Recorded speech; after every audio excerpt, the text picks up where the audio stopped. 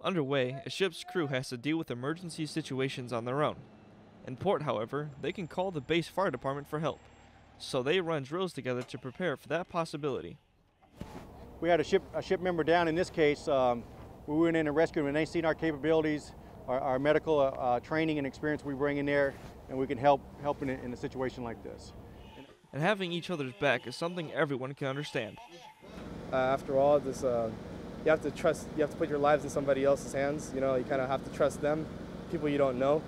So it's definitely you have to learn how to be better of a team player. Despite the language barriers, the sailors and firefighters who take part in these drills know they can depend on each other when it counts. Petty Officer Nicholas Vickery, Fleet Activities, Sasebo, Japan.